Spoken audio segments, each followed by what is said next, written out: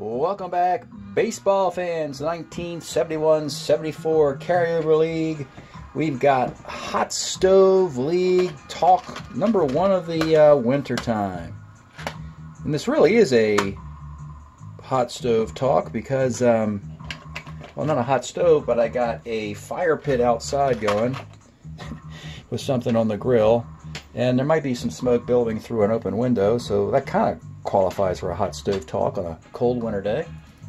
Actually, today is New Year's Eve, and we're going to upload this video in a few weeks. So, we talked before about it in a hot stove league. We want to move some players. All the player movement has been done, but now we got a couple months before the draft, so now it's about following some juicy rumors that the Cleveland Indians, where are they? Here they are. The Cleveland Indians, their keepers are Ray Fosse, and they have Eddie Leone, and they have Vada Pinson, and of course Frank Robinson. Now Robinson was last year acquired by the Indians in an off-season deal with Baltimore, because Baltimore filled up their outfield with, well, I'll show you who Baltimore filled up their outfield with. They have the rights to Paul Blair, plus they have Don Buford, and plus they have Al Bumbry. So that's the three Bs, and there was no room for Robinson. So they really just decided to move on with Frank Robinson, because his last year with Baltimore is 71. 71 he's with Baltimore, then he goes to the Dodgers, then he goes to the Angels, and eventually he's managing Cleveland, so we put him on Cleveland. So we were looking for teams that would be interested in Frank Robinson, and one of the reasons they wanted to move on from him is the Indians have good outfielders coming up in the farm system. They have George Hendrick, they have Oscar Gamble, and they have Charlie Spikes. So they'll fill up this outfield with Lowenstein, which is why Frank Robinson is expendable. So the phones started ringing, and the first team to call, St. Louis Cardinals. Let's take a look at who they were keeping. They were keeping Sizemore, second baseman. They were also keeping Reggie Smith, who they just got from the Red Sox. Reggie Smith. Bill Sadakis, who has a monster split in 73 with home runs. And Chuck Taylor. Of these guys, Cleveland said, we don't need Sizemore. We have Eddie Leone and Fred Stanley and I forget the other second baseman anyway. Reggie Smith would be nice, but like I said, Cleveland already has enough outfielders. Chuck Taylor's a reliever. Cleveland has one spot open for a starting pitcher. So Sadakis would have to be the guy that Cleveland would get, and he would be a monster DH. Now, if you're St. Louis, why you want him is that right now in your outfield, you have Lou Brock and Jose Ortiz. Ortiz is sort of an extra player. You could throw him in the deal. You could make Reggie Smith your center fielder, and Frank Robinson could be in your right fielder. And the Cardinals would have added in the offseason Sonny Siebert, Boston's ace, to join Bob Gibson, Reggie Smith, and they would also have Frank Robinson. And this might be the solution for the Cardinals to catch up to the Reds and Pirates. Well, Cleveland's going to want more than that. So Cleveland said, we want Sonny Siebert now. And the Cardinals are like, Sonny Siebert? Look, he's got a great pitcher. We just got him from the Red Sox in a deal. And Cleveland's like, you want Frank Robinson? Give us Sonny Siebert. And then what pitcher are you going to return in the deal? And the Cleveland said, you're not getting Dick Tidrow, because Tidrow is technically as good as Siebert, and he's younger. He's just getting started. We'll send you and Vincente Romo, who actually was a White Sox player. And so the Cardinals go, we'll get back to you. Also, draft tokens would be involved. So they're kind of on the phone, and that would be one of the teams. If you're wondering about going back to play for the Cincinnati Reds, where Frank Robinson once played, it's just not going to work. They got Bobby Tolan, Pete Rose, and They got young Ken Griffey coming up and George Foster coming up. They got too many young guys coming up in that system. So, no to going back to the Reds. So the next team to call was Philadelphia because they got the first pick in the draft. We know they're going to take Mike Schmidt. And starting pitcher is really what the Cleveland would covet. Do you have room in the outfield for Frank Robinson? You already have Luzinski. And you have Philadelphia. That team is carrying on Johnny Callison, who's running out of juice as a corner outfielder. Barry Lersch, a starting pitcher. Tim McCarver and Tony Taylor. And do they have a spot in the outfield? Well, they got Luzinski in left. Lersch is more of a right fielder where Frank Robinson plays.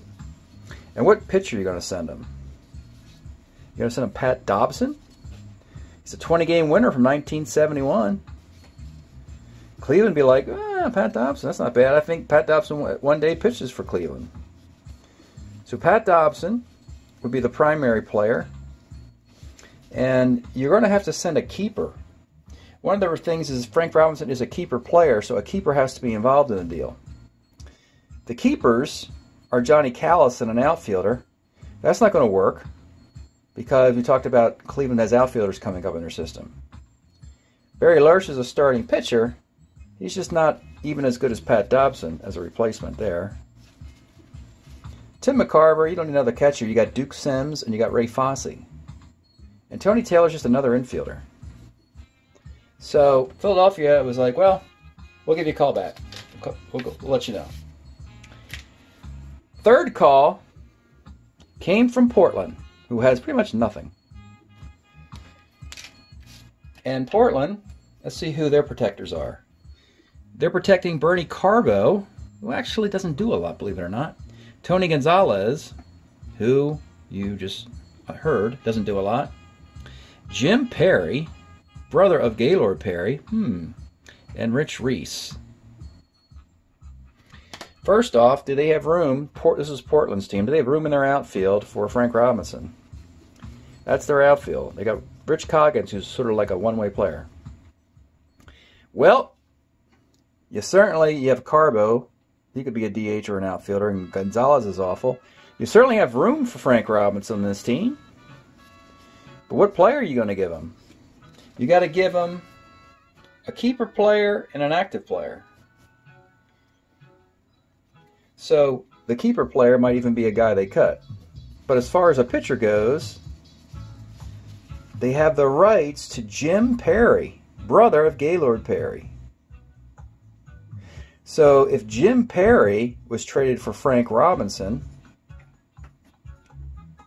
then all you got to do is either use tokens or put position players in the deal. Now Portland, being an expansion team, is like, well, we need all our money. We can't give up tokens. It's got to be a fair deal.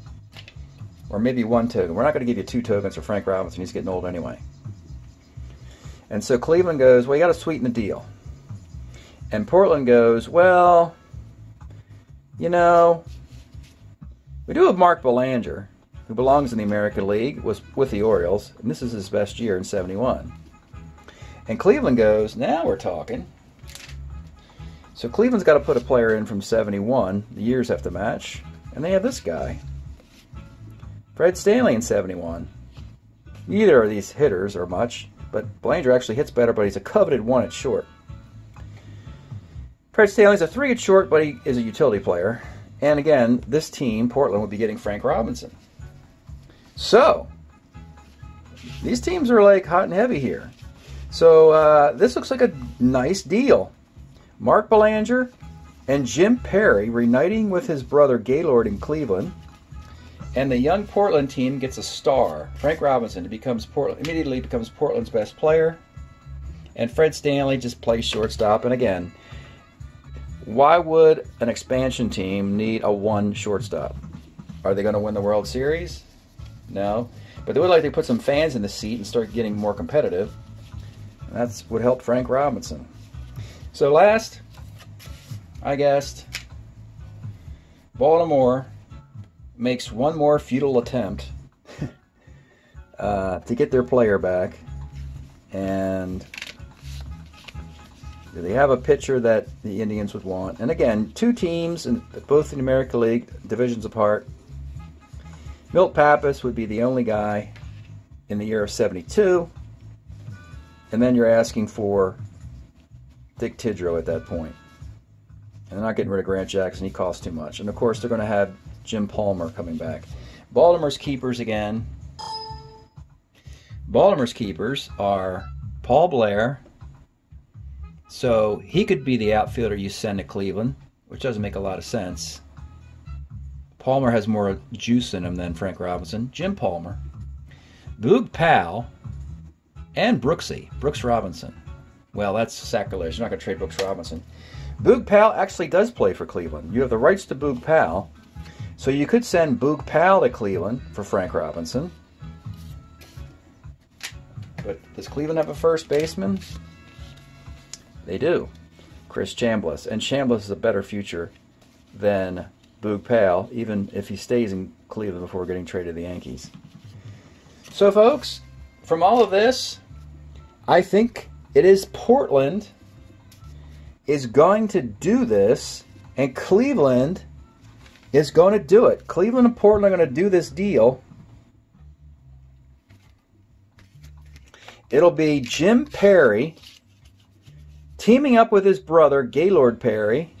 Mike Kilkenny and Tidrow is in your rotation, and you already got an entire bullpen. So Cleveland gets rid of Frank Robinson and fixes their pitching staff as Vincente Romo falls on the floor. Thanks, Vincente. Okay, so Cleveland fixes their pitching staff and only has to mortgage Fred Stanley.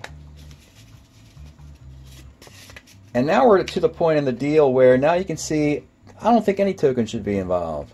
If anything, maybe Portland should ask Cleveland for a token. But in reality, Jim Perry, he's near the end of his rope as well. Perry and Robinson are both getting old. And Belanger being a 1 is nice, but it's not really worth a token. So that's going to be the deal. The rights to Jim Perry and Mark Belanger go to Cleveland, and Fred Stanley would go right into the shortstop position for Portland. And the Portland team down here, Carbo, there's nothing, none of these Portland guys is first round material. Now they do. Now we know who they're going to take in the first round. Frank Robinson. They get a Hall of Famer, Portland, with a first round pick. And so, yeah, they're not going to win a lot of games, but at least they have a Hall of Fame player for 1 year. And Cleveland, way up here, they're going to have the brothers Perry, Gaylord and Jim, plus they're going to pitch much better because their shortstop is going to be a 1E8, Mark Belanger. That's it tonight for Hot Stove League talk. The Hot Stove League just generated a trade as well, and we're going to put this trade into action. And thank you for joining us, making a live trade. And we'll do more fun stuff like this, considering trades leading up to the draft. We'll see you next time.